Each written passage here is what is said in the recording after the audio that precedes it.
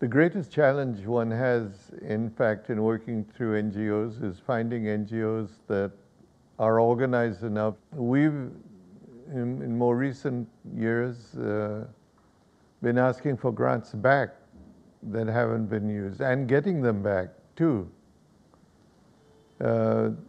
Just to define what should be the goal, and when they're not achieved, to ask for the grant, unused grant money back.